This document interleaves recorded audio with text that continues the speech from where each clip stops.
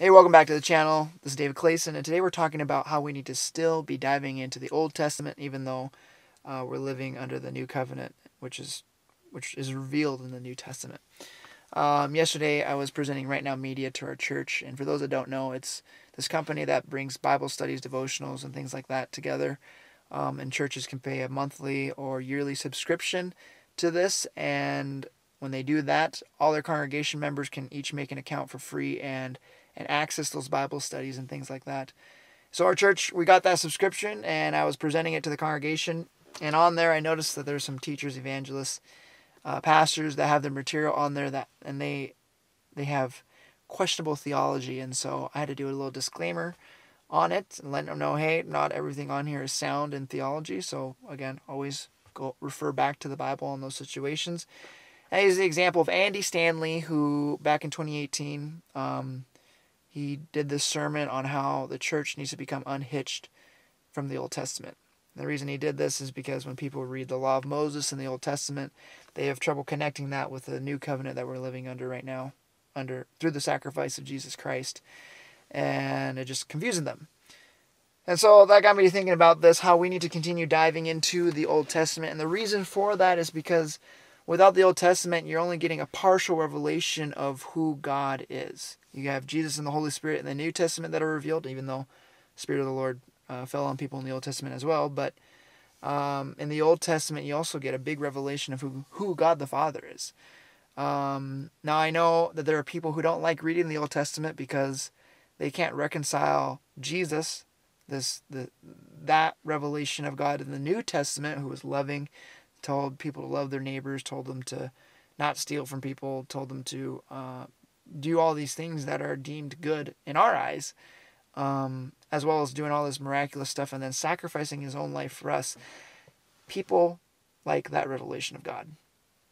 And then you got the Holy Spirit later who comes. He's here to counsel us. He's here to guide us in our relationship with God. They like that revelation of God as well. But then you go to the Old Testament and you have God the Father. You have Yahweh. He's there, and he is a just God. And people on earth, we get peaks of of God the Father's wrath when people sin and disobey him. First, I think the major one is the flood. There's so much evil in the world, and so the world faced God's wrath there, or his justice, if you want to put it that way, by sending a flood to the earth. I think the next biggest one that people get caught up on is Israel going into the Promised Land, and God uses them to wipe out the people's groups in the Promised Land. And people struggle with that, and they read those things, and they're like, what happened to the loving God? What happened to the God that died on the cross for us? I don't like this version of God, even though it's not a version of God. It's just another revelation of who he is.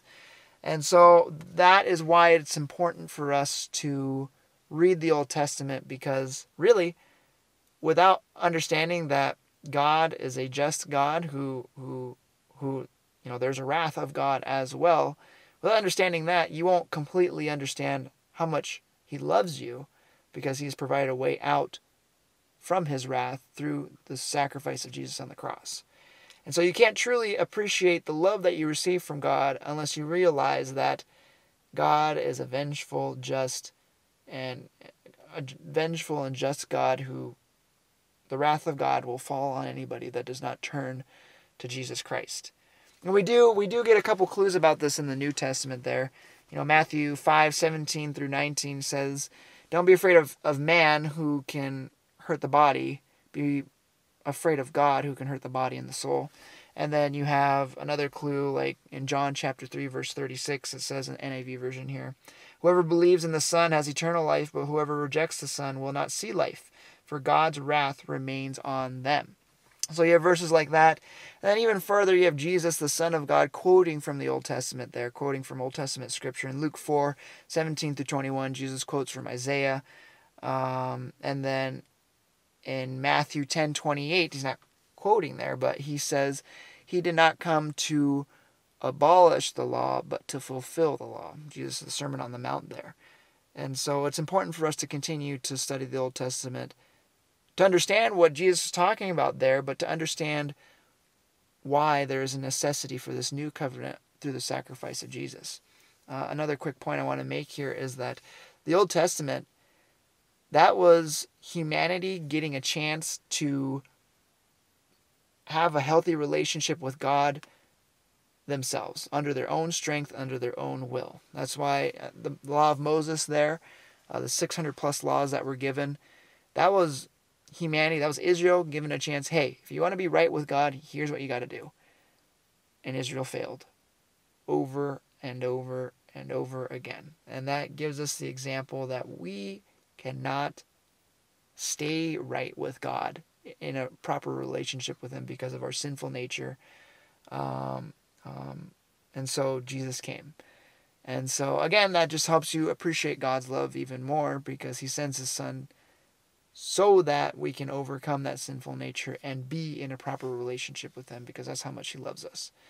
But those that don't turn to Jesus will face the wrath of God. And again, we get peeks of that in the Old Testament.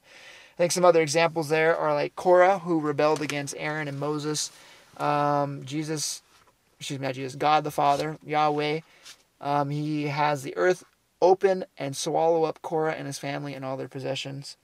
And then Israel, they're wandering in the wilderness there, and they're complaining. They lose faith in God and Moses and Aaron. So God sends these snakes to come in and wipe out a lot of the Israelites there. And just, we get so many different peeks at God's wrath there. And if you truly want to know who God is, you got to read both the Old and New Testament, because both of those are a full revelation of who He is. And so He's a loving God. He's a God that wants to guide you, like we see in the New Testament with Jesus and the Holy Spirit. But He's also a jealous God. He's a God that wants you to be obedient to His will, to His commands. And if that doesn't happen, He has to carry out justice, and people will face the wrath of God because of that. And we see that in the Old Testament. So both books are still appropriate for us today here in this year, whatever this year you're watching this video is at. It might be a few years down the road. Right now it's 2022, but it's still relevant today. And it really helps you have an appreciation for God's love when you realize what you're escaping, which is His wrath, because of your disobedience to Him. So yeah, I just want to put that out there for you. So make sure you're diving into all of the Bible, not just the New Testament, Old Testament too, and be studying it. With that said, guys, that's what I got to say on that. Just wanted to share that with you. But have a blessed day, and we will catch you in the next one.